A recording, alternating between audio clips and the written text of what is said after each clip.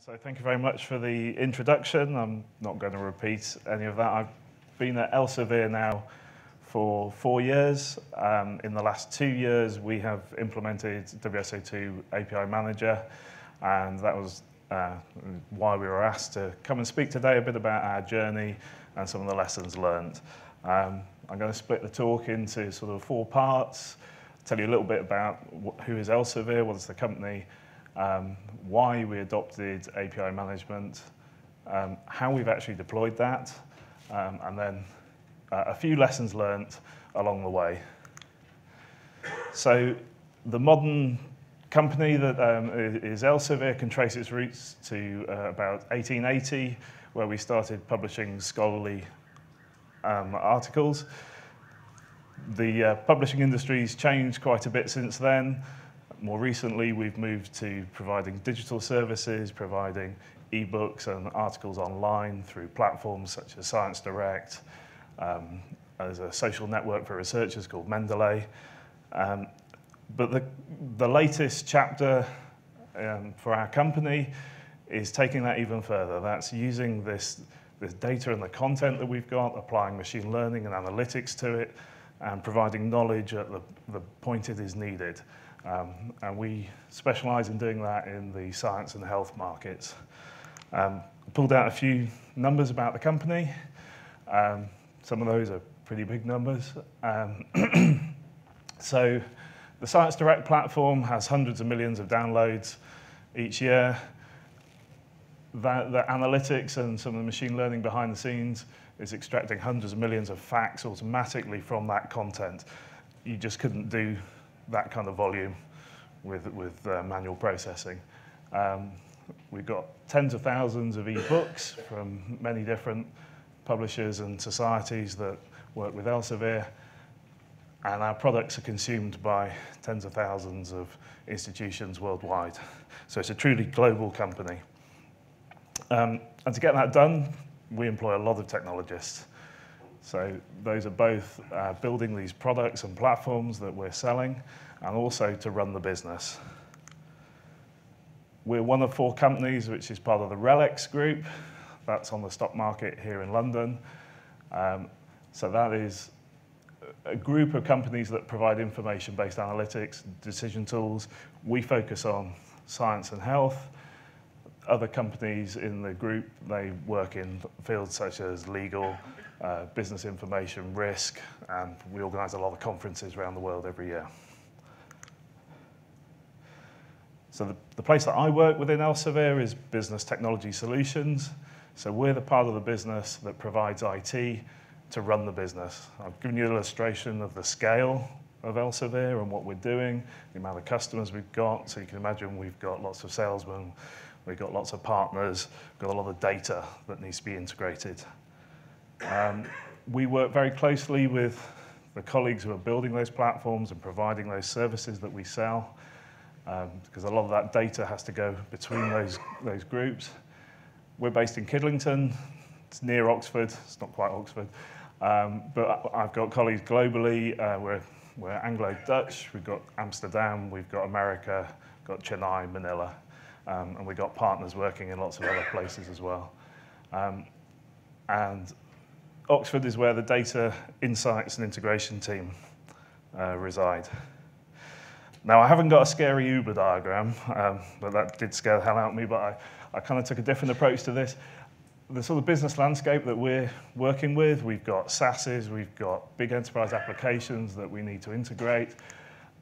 We've got the products that I've been talking about, so we've got the ones that are putting that knowledge out there. We've got ones that are helping the content providers actually create and do the peer review process of journals. We've got an intranet. We've got several e-commerce platforms. Powering all that, there's a whole mix of technology, probably any programming language you could think of, we've got somewhere. We're very much into the cloud, a lot running on Amazon, more running in Azure as we go forward. And so underpinning those applications, we've got all manner of databases, all sorts of middleware integration. Dockerization and container management is something that we're going into at the moment. So the integration space that we deal with is across all these different technologies, all these different platforms. I tried to find a picture that would kind of, cover this. And kind of like this one because it does feel like we're providing pipelines of data across the business. But you can see there's some order there. Someone's actually tried to design it. Someone's tried to make those efficient. And that's what we're trying to do with the data. So how did we get, and why did we decide we needed API management? So let's cast our minds back to 2012. I had to start somewhere. I'm sure integration was going on at Elsevier before then. But that was when the Olympics were here in London. The country was united. Facebook was still young and shiny and listing on the NASDAQ. And those were innocent days where none of us were even thinking about Brexit. But back at Elsevier, they'd adopted SOA. We had integration platform that was deployed on-premise. There was a lot of batch and file integration going on. They'd built some web services. But it really wasn't delivering that efficiency and that speed that the business was after. It was complicated. So something had to change. And by 2015, the integration team had migrated to Red Hat Fuse. And I don't know if anyone's familiar with this, but the open source Camel framework is a pattern-based integration framework. It gives developers a good way to think about how they design their integration services. And it's open source and it's Java. So you can introduce concepts like continuous integration, you can build unit tests, you can build integration tests. So that helped stabilize some of these brittle services. It unlocked the ability to deploy REST APIs, which was something that our consumers were asking for. SOAP was difficult, especially when we layered on encryption and things like that. We had a lot of difficulty explaining to consumers how they needed to consume those web services. And at the same time, that was when we moved all our integration into the cloud with Amazon. So that really helped us pivot towards much more service-based integration. And by 2017, we've built quite a lot of services. We're responding faster to the business. Those services are more stable. But there's some problems, some of which are to do with the platform. The developers were very frustrated that a change that might take them a couple of hours sometimes took several days to deploy to all the environments. That OSGI containerization wasn't really working for us. A real pain point was our security was inside our integration services. That meant changing a password, adding a consumer. That was a deployment, and we've got the deployment pain. So that really compounded that problem. We'd had to bespoke mechanisms for joining up our analytics and data. The fact that the platform split everything into containers didn't really help us with that. So we started looking around, well, what was the next stage in our integration journey? We wanted to unlock the developers from worrying about deployment and spending time doing that. We wanted them to be designing the APIs, making them more reusable. We wanted the consumers to be able to get to these services quicker. We wanted to use standards-based security. We wanted to give them the ability to give themselves credentials, to rotate those credentials, things like that. And so when we looked at the way the industry was going, that's where we concluded that what actually we needed to do was put an an API manager layer in front of our integration layer. And so we kicked off a vendor selection. We looked at quite a long list. We looked at Forrester, Gartner, all the usual suspects. And we kept coming back to WSO2, which actually was one of the first ones we looked at because one of the teams at Elsevier had used it in a very limited way. But it fitted the bill. It fitted our open source direction. We liked the fact that there was an enterprise safety net there. The patching tool that you get when you're an enterprise customer has certainly made our life much easier, but this is deployed, so it is out on the internet. So I think, as the last speaker just mentioned, security is very much at the forefront of our minds. We need it like that because of those SaaS services that we need to call in. Also, when we actually got into the detail of this was sort of October 2017. We did a POC. It was relatively quick to be able to validate that the features we wanted, we could deploy this, we could manage it in a way, and we were actually into production by February 2018. And that was putting in OpenShift as well and starting to migrate services away from Fuse into a pure open source Spring Boot Java microservices to run within that platform. And then the other thing that we needed to support was we're starting to change, rather than just being an integration team delivering integration services and needing to use Camel to build services to open up other systems. We're finding more of the development teams within Elsevier are building their own APIs, and they're coming to us wanting to get that API out into the business. So this API Manager is, I'll move on to this slide. So this is what it gave us. So the security management, and by adopting the standard OAuth 2 bearer token security that you get out of the box with API Manager, that meant we could strip out all the security code from our microservices. They could just start consuming the tokens that the API Manager issues, and then the rotation of those credentials and things is all just handled in the developer portal. That becomes the central place that our developers can go to find out about the APIs, and immediately they've got interactive testing of those APIs. Before, you had to get Postman or SOAP UI or something like that involved, and it could take a while before you're actually able to call the API. You can do it almost immediately there. Something that had been bothering us when we were having to manage our integration services manually was lifecycle management and versioning, and how do you actually cope as you have multiple versions and who is using what version and things like that. So having API Manager make that nice and clear, and having the analytics to tell us who is consuming and how much traffic is going through each version made that much easier for us to manage.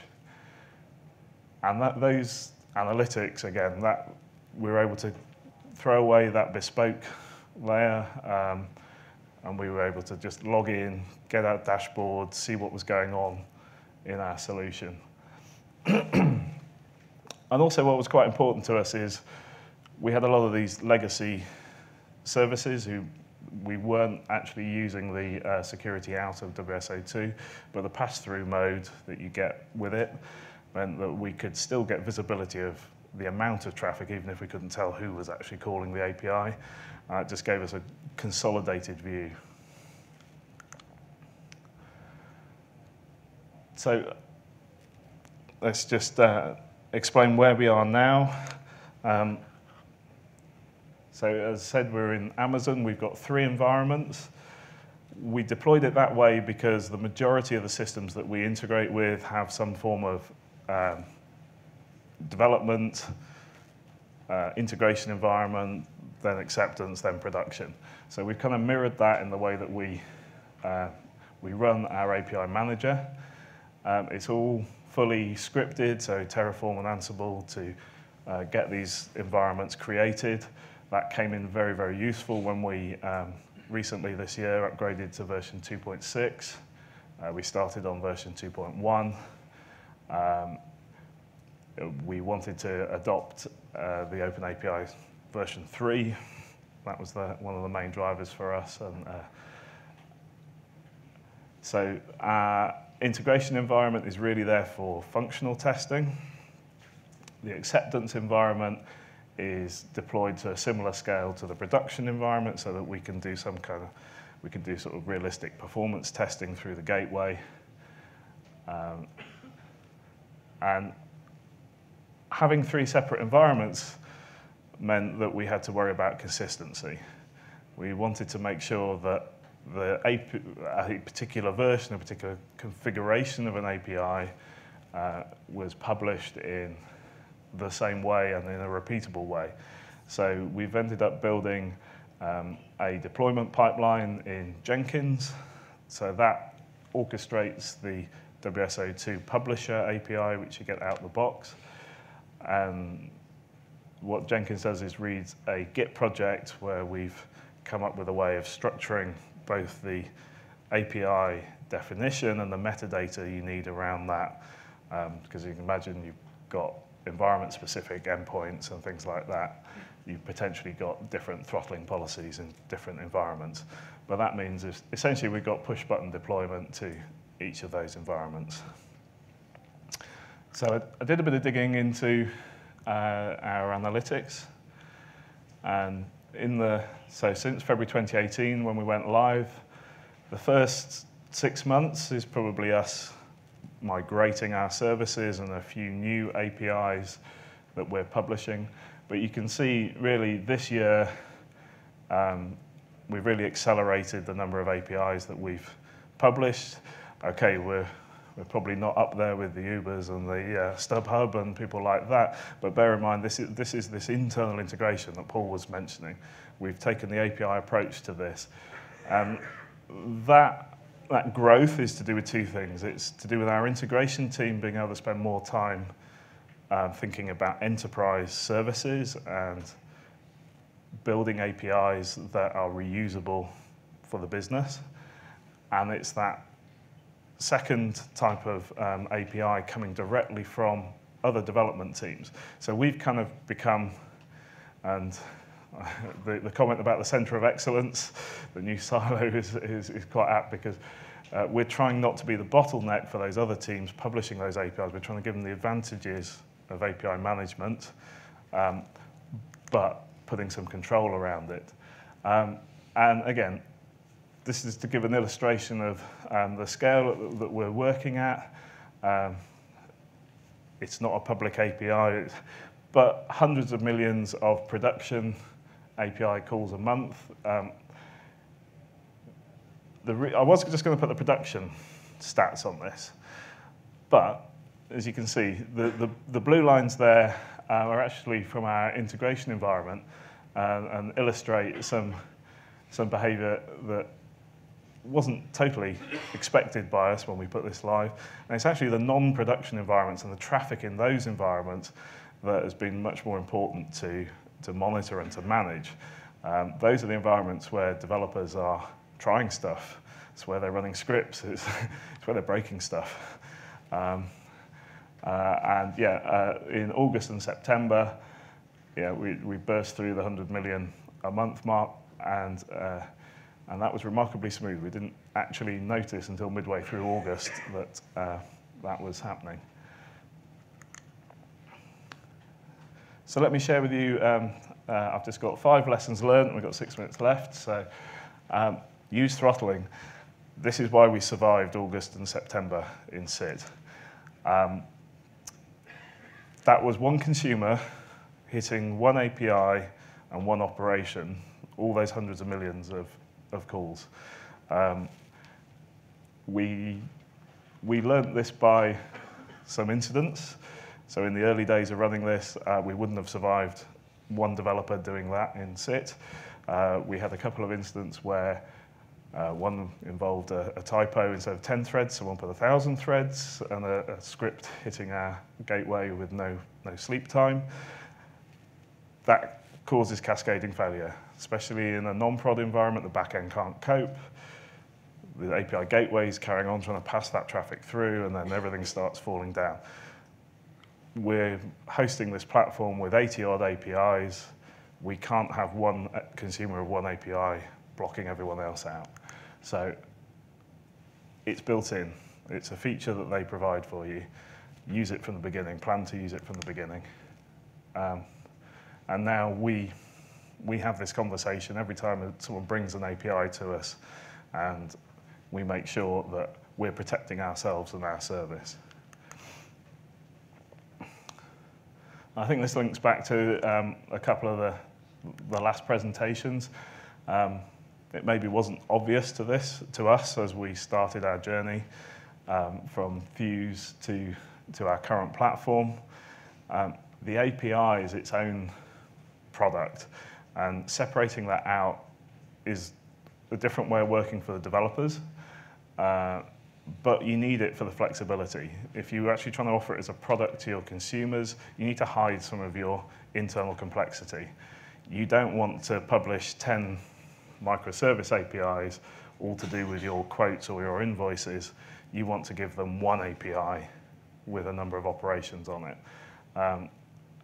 And API Manager gives you a way of doing that orchestration at a simple level. We've had to draw a line between what we allow the API Manager to do and what we do in integration services. And we needed to do this. We needed to split it out so that we could offer the API management to the other development teams. That Git Jenkins deployment process, that defines what the product is to us, and that's what they have to deliver to us. And we're not there yet, but where we want to go is where it's not our API and the integration team's API, where we're doing this on behalf of another development team. Why should we be having to pull the levers, press the buttons to deploy it? We want to give them that ability so that they can work within the platform. And part of making all that work is embracing open API specification. This was something we hadn't particularly done before we put API Manager in, but the fact that API Manager requires an open API specification sort of brought this to our attention. And since we've gone down that route, that is now the common language, both in terms of developers talking amongst themselves and talking to the business with maybe with a pretty printed version, not the YAML or the JSON. And it's obviously supported by a lot of programming languages. You can just consume and create a client very quickly from it. But it did mean that we had to change both the process and the expectations of the development teams. It wasn't any good anymore just giving us an open API spec that had been mechanically created from some code. We wanted that fully documented. That's going into our developer portal.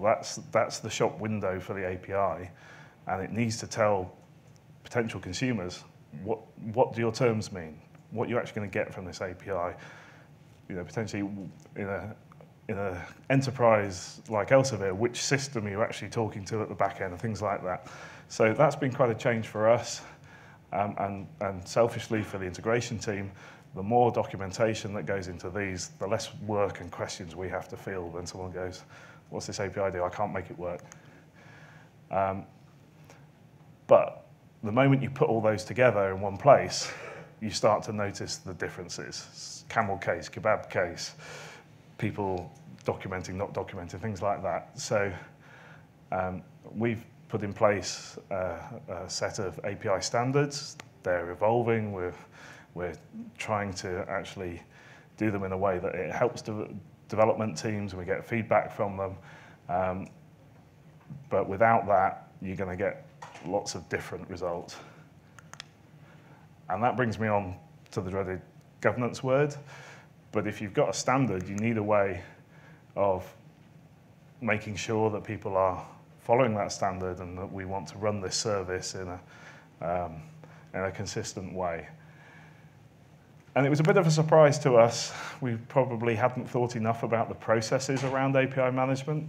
You probably can tell from the presentation, we came at it very much from a technology angle. But actually, especially when you're bringing in other development teams, you need to be able to interact. So you need to think about what's enough for your company. We had a pretty mature architecture process. We've tried to make sure that our API governance is wedded with that and that the teams are expecting that there is going to be a review. They can't just publish any old API through the gateway. We've ended up building best practice guides for both consumers and producers, and those are constantly being updated. I'll just run out of time, so I'll just say, and also, you don't have to do everything at once. WSO2 API Management is very flexible. You can deploy it all in one, you can deploy it in lots of different ways. We just started with a small number of APIs, out-of-the-box security. We've since then added some custom security handlers based off the open source code. We've taken that and run with it. There's new features like the WebSockets, where you need a more dynamic conversation going on. And probably the next thing for us is, rather than just having public endpoints, we're looking at putting some internal gateways to segment the APIs and their availability. So it's helped us with a lot of things. I hope that was interesting.